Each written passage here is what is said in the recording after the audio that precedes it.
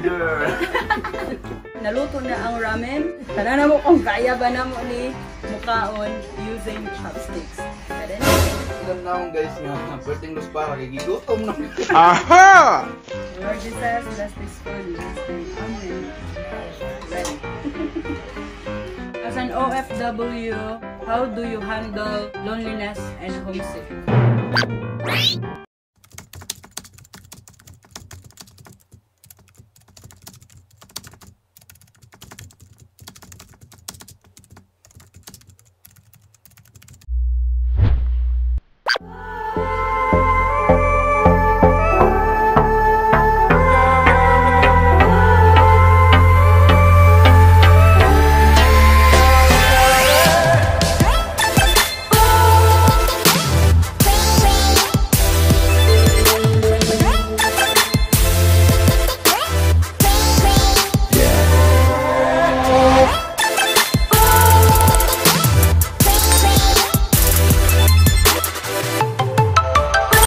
Hello to the fyotyal!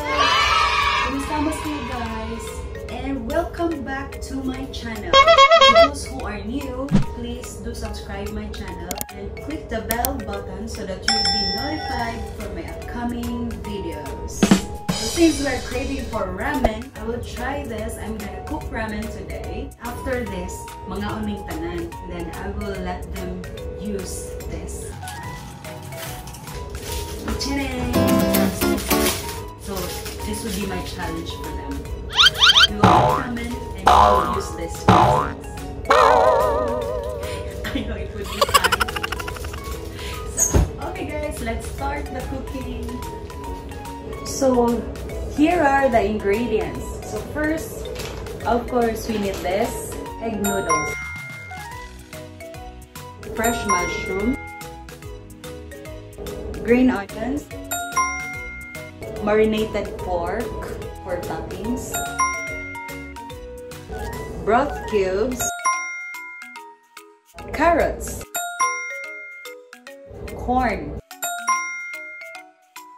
then kaning mga bombay, garlic, and then ginger or luya, and capsicum. So first, I will do a stock or a sabaw.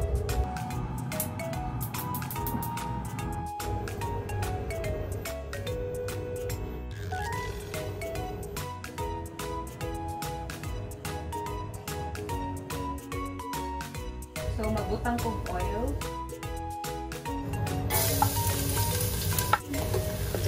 Onions. Ginger.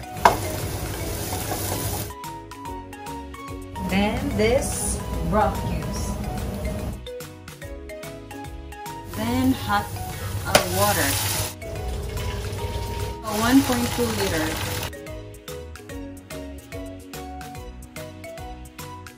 The next is mushroom. Okay, go on. Oyster sauce. Soy sauce to taste.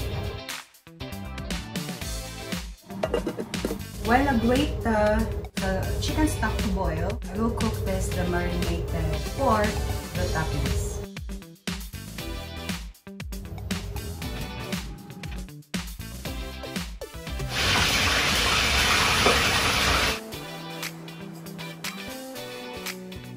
Wow! That's it! Ang yakapag. So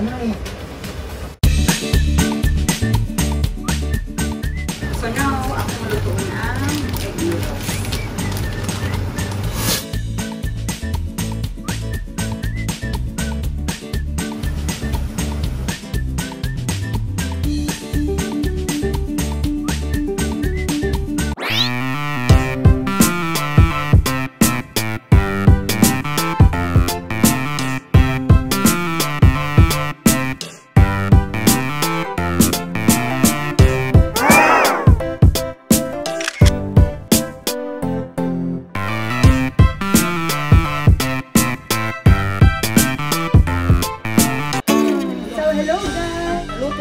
ramen. So karon, kaya ba na mo ni mukaon using chopsticks?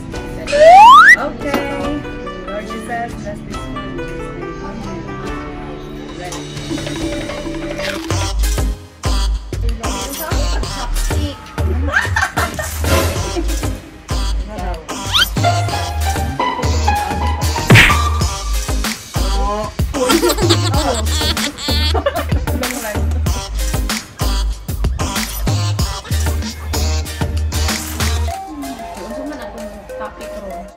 nagkaon, mag-answer siya og mga question. So, question number 1. How long have you stayed abroad? So, pila na ta katuig diri as OFW? Ano, gaman ta? 2009. Oo. Mag-11 na. Wow. 11 11 na. na. 2009. Basta 2009 May ko. November. Oh, 3 years. celebration lang. Wow, celebration na niya. Nutang nga akong sa Ramen. Patasa. Sinabuhi. Question number 2. The reason why you decided to leave your family and work abroad? Wala makatabang. Usually yung answer nila. Wala sa pamilya. Tatabang sa pamilya. Huwag na pa naman. Nag-minyo pa. Para sa pamilya. Huwag di minyo ate. Pamilya gapon. Pamilya gapon. Tabang-tabang. Module. Tabang-tabang. Para sa family. Medyo na yung main reason na to. Kahilap Kung sa mga Pilipino, mauna siya. Pero sa uban din. Question number 3. Kanusa ang last time nag-celebrate ta og birthday kuyog at sa atong pamilya? Pilipino. Uy! Love you, no? Hindi na ko ma-remember. Kaya muragwa. Ako wa. Oo. 11 sa Pinas. Yeah, I mean, nag-celebrate kag birthday kuyog sila dito sa Pinas. Sige, ang last siguro na ko katong 2009 May. Kay last birthday man to na ko sa Pinas. Yeah, mga na to, larga na diri. Dudugoyo na, uy. 2009. Ikaw ti Alice, kanos ang? Rugay na, uy. The technique is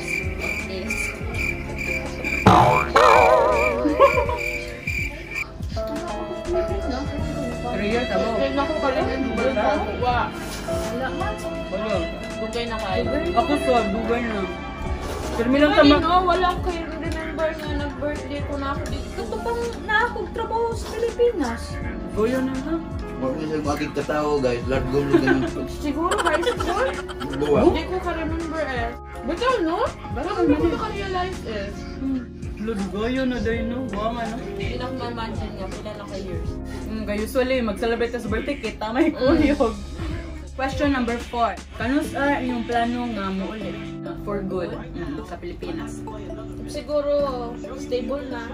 Mag-una na ba? Depende siguro. Depende, no? Depende sa sitwasyon. Oo, Jod, sakto. Kung kaya pa. Ibawgon sa mga sabi. Kung kaya pa. Like karon, di ba, nagtapon? Pipilim na ko, wala man yung na akong kauna. Naman. Tirahan mo na ko mayang pansit kanina na. Question number 5. Are you happy right now? Why? Sa nitabo karon dili. Pero happy ka. Pasalamat gyapon ta kay wa na magkasakit.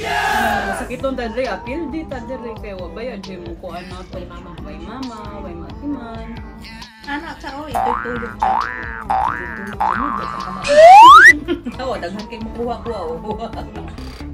Then, question number 6. If ever we have a child, nati anak, sugot ba mo nga sila mo work abroad po? Wala ba mo nila? Okay ra. Ilahang gusto. Sila pwede. Kusad, okay lang po. Kay ilan ng choice. Yung gusto sila mo explore. Go. Basta, ikuha na nagudan advice na kuhaan pag abroad. Hindi ko sila rin. Mas lisod yung pag-chopstick. Okay, next question. As an OFW, how do you handle loneliness and homesick? Enjoy lang. Mato kasi mo mga friends. Istorya. Di kayo magmukmuk ka sa balay. Samot ka kaboy. Lagi.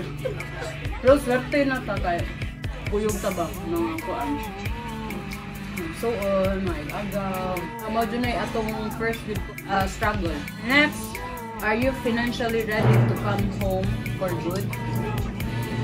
No. Daghan ko kay plano. Laag sa mo. Next question, what keeps you strong? Family. Family, kaya mga siya itong inspiration. Si God. Mga family sa dito. Tulo ka butang or moment nga na-miss nato sa Pilipinas. Anong pagkaon sa ato ah. Kung na mo balik na rin magpadagit, no? Pagkaon, ako kang kuan dito ka na panahon gano'n. Gahit lang.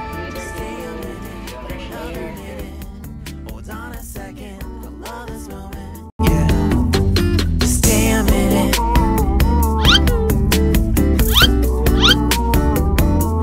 Sa matay kasulti sa chopstick. Dili ka siya tantong sayo. Busat! Haliksot ka rin. Di mag-chopstick pa niya, magtabi pa. Titilisura. Stress. Hello guys, maura to siya ang among chopstick challenge. And nakapasar mo or what? Thank you for watching. Don't forget to click subscribe. And if you want to suggest some challenge for us, just comment down below. See you! See you. Bye! Ay, sila.